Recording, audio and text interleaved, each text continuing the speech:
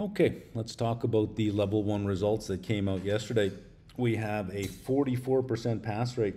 Look at the bottom of the screen here in red. 25,000 people sat for the exam. That's quite a bit for an August exam, actually. 44% pass rate, so 11,000.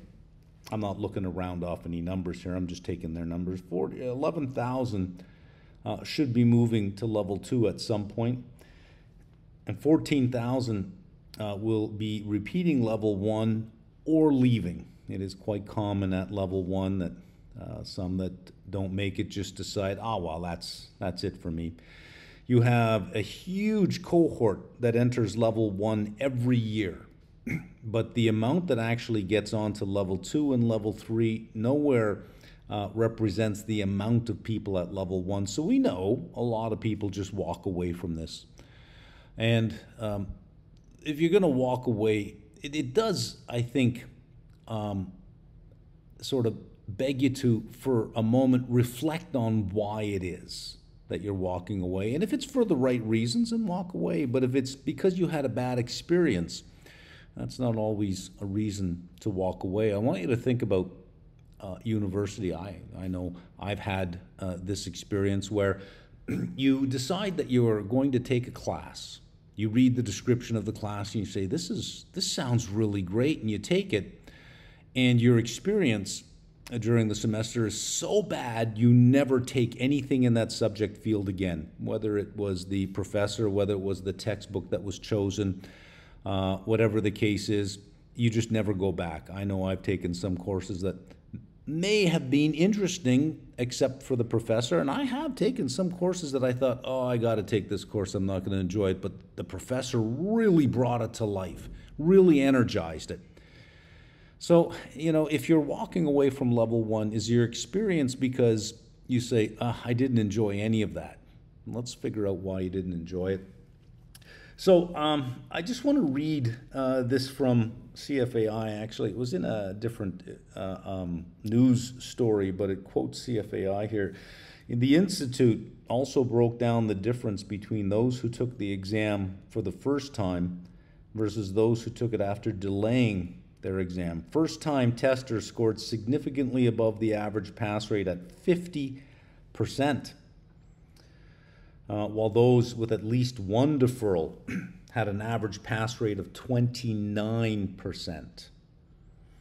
And here is a quote from Chris Weesey.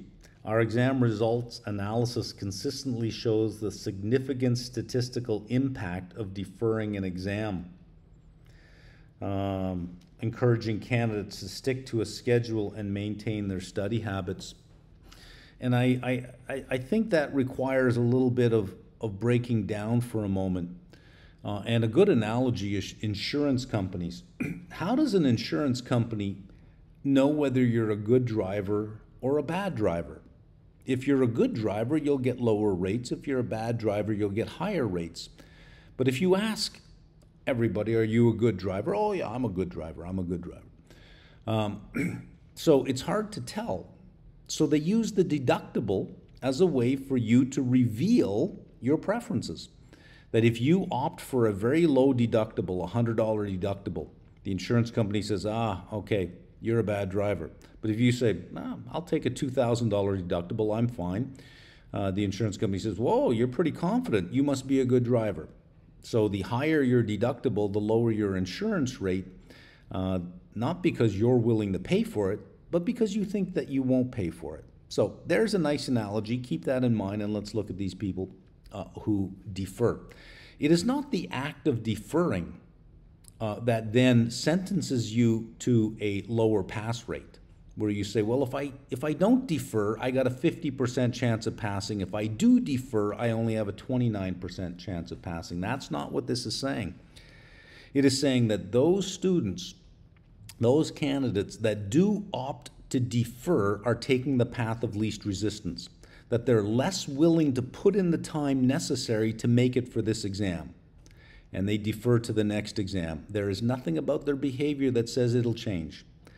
When I was a professor, one institution I was at had a very liberal sick policy. and I'll put it in quotes, that all you had to do was say, "I am sick," and we had to believe them. Very liberal sick policy.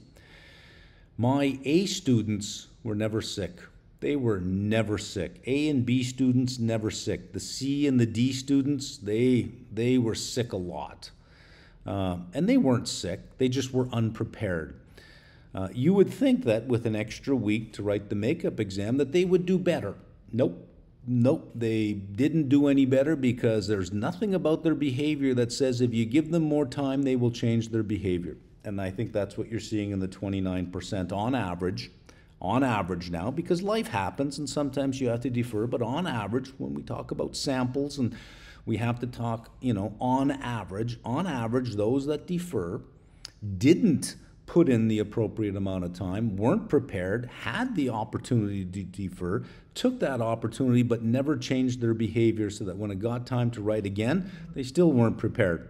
A 44% pass rate is in line with historical norms, that if there was no option to defer, you'd still have the same pass rate, because this group would still be in there. They'd still have that pass rate, except you couldn't identify them because nobody had deferred. You couldn't identify those people who were unwilling to put in the time, or unwilling to put in the time. But because now they can defer, you can identify who they are in the sample. That's all. So if you did not pass, if you passed, you're going to be doing May 2025 for level 2. If you did not pass, I see no reason why you wouldn't do February 2025. But let's ask why, before you decide, oh, this is not for me anymore, or okay, I'll just sign up again. Let's ask why you did not pass. The biggest reason is you did not put in the time. That's why people defer. I'm not prepared. I didn't put in the time. You didn't put in the appropriate amount of time. That is the biggest reason. Those who did not defer, 50% did not pass. Those that did defer, 71% did not pass. I'm pretty sure for the 71, this is the reason. For the 50%, I'm sure if you really think about it, you'll probably say that was probably a big part of it. Because you can ask yourself this question. If you were given one more month before the exam, if you had the opportunity to say, well, can I just get one more month? Would that have made a difference? And if you say, yes, it would have made a difference, well, then you didn't put in the right amount of time. You might also say, but I did put in the time, to which I would then say, well, was it quality time? Having the videos playing while you have a chat window open and you're busy chatting with 2 or 3 other people and you got music playing in the background, that's not quality time. That's not putting in the time.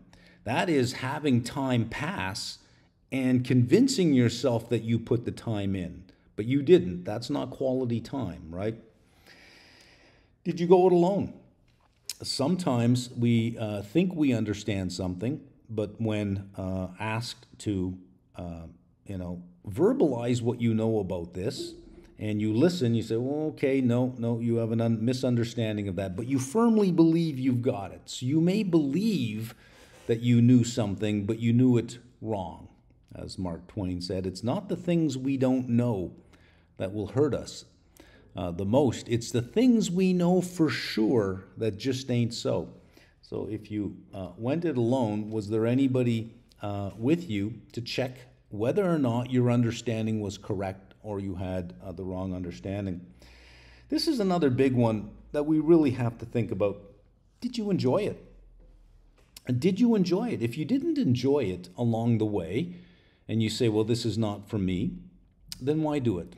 Why register again? If it's not for you, it's okay to leave it. I've left some things in the past that I've started, and I say, you know what, I'm not enjoying this. This is not for me. Well, then leave it. Because if you don't enjoy it, you'll never really be good at it.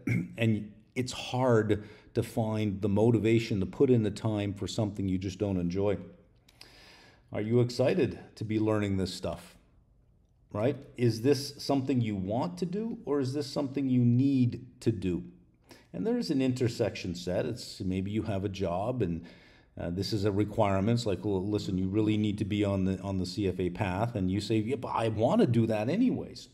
It's when you have this need to do it, but you don't really want to do it. Here, if you need to do it, you're going to have to find a way to make it a want. You're going to have to fall in love with it somehow. You're going to have to get addicted to this stuff somehow. Textbooks can be dry and boring. And much like I said earlier, with some classes, professors can kill it for you. So you have to sort of, debrief yourself on saying, well, exactly what is the issue here? Is it me, or was it something along the process that turned me off to this whole thing? Is it too theoretical? Is it too dry? Is it too boring? Am I inherently uninterested in it? Or maybe I am interested in it. It just, the content didn't bring out that interest in me. It could be something like that. You're going to have to find a way to make it a want. When you want to do it, that is self-motivating on its own. So is this something that you need to do? The answer is no. Is this something you want to do? And if you want to do it, well, why do you want to do it? Do you want to do it because you really love this stuff, or do you want to do it because you think it's just going to look good on a resume, but you're not really in love with it? Then why are you looking for a job in a field in which you're not in love with, right? So take some time. Ask why. And don't stop asking why till you get to the root of it. Why did I fail? I didn't put in the appropriate amount of time. Well, why didn't you put in the appropriate amount of time? Well, I'm not really that interested in it. It's kind of boring. Well, why are you not really that interested in it? Finance has just never been my thing, but, for my job, I have to do it. Okay, well, then you're going to have to find a way to resolve that conflict. If you have to do it for your job, but you're really not that into it, you got to resolve it somehow. Get in the game. Sometimes watching golf, when I was a kid watching golf, really boring. But if you are actually a player, if you actually do play golf, you can watch the game. It's not that boring. I still think watching golf is boring because I don't play golf. But I've been involved in other sports, and I watch them, and I think, okay, well, I don't mind watching this because I've been in the game. So get into the game. You can open up paper portfolios. You can start to trade. Nothing is more addicting than success. You start getting some early winners, you get drawn in, then you want to know why. You want to know how to improve your probability of success. Well, for that, you need a good foundation in education. There's level 1. Well, how much is this stock really worth? I don't know. Is it undervalued? Is it over? There's level 2. That's a whole valuation level. Well, should I just buy one stock? Should I buy 2? Should I buy an ETF? How do you put together a portfolio of these? Well, there's level 3, portfolio management and construction, right? Get addicted to this stuff. But don't just walk away. Don't walk away without first debriefing yourself, and ask why till you get to the root cause. And if the root cause is, I don't want to do this, I don't enjoy it, and I don't like it, and I don't want to do it, then walk away. Okay, that's it. All right, now that message is over, let me throw in a pitch for the applied level. If you are moving to level 2 and you don't have the applied level, just select level 2 plus, the level 2 plus option.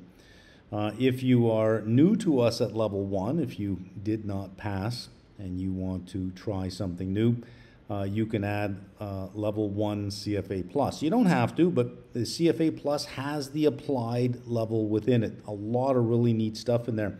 Some things that are relevant to you, the one we're working on and getting completed in the fall term here is financial modeling using a real-world example, Costco.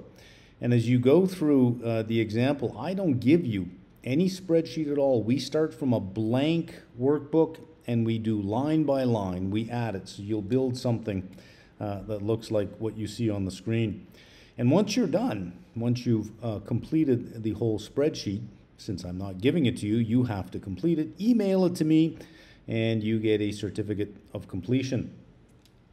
If you want a free preview of what this looks like, I've taken 3 of the introductory videos for this and I put it behind this link. This link is in the description box. Just click on that and you can get a free preview of what the Excel modeling course looks like. And we are using a real world example. No manufacturer data here. We're using Costco. So this financial model is not just an Excel model that a modeler would do once given the assumptions. This is an analyst to model. In other words, you're going to do the analyst part of it in coming up with the assumptions and then the modeling part to create the model itself. For the applied level, if you're wondering, well, what is the applied level? What's in the applied level? Here is a link here to a PDF. This link is also in the description box and it will tell you everything that's in the applied level. Key points to keep in mind here, there is no expiration. So if you take the CFA level 1 plus, when you move on to level 2, you don't have to take the plus. You'll always have the applied level. You only have to add it once. New content is continuously added. So for example, for the financial modeling, every week we add one more module. We've got the cost schedule, the working capital schedule, the fixed asset schedule. We'll do the debt schedule, the equity schedule. Each week we add one more schedule till we're done. By the end of October, I will have a video up for understanding cybersecurity, and then another video up. We're going to use Palo Alto Network Systems as our exemplar. It is the largest of the cybersecurity firms, and it is the most prolific in terms of acquisition. And in that industry, that's the key. Is you want a firm that's got significant enough cash flow and market clout to be able to acquire a lot of the smaller firms and consolidate the industry. So we're going to be using Palo Alto as our exemplar there. So go ahead, click on the first link in the description box. It'll give you a free preview of what the modeling course was. If you've never done any financial modeling with real world data, this is a great way to add it on while you're getting your CFA done. The second link in the description box will lead you to a PDF which will describe all of the modules and what you can expect to see in each of the modules. And that's it. When I say, one more thing, when I say no expiration, that means even after you're done the CFA courses, level 1, level 2, level 3, 4 years later, you still will have access to the applied level. And again, new content is added all the time. The applied level is also a way to bring the CFA content closer to the real world so that you can see exactly how it applies in the real world. And this might help you get addicted when you start to see, oh, that's how I can use this and that's how I can use that. Applied options are a fantastic way to begin to see how you can use the options to take different positions. Portfolio construction goes through a whole bunch of different trade setups. So you can think of the applied level as sort of a continuation of what you learn in the CFA space that brings you closer to the real world. And if you notice our logo, the A, just watch this for a second here. Let's just get rid of that little leg. Uh-oh, what do we see here?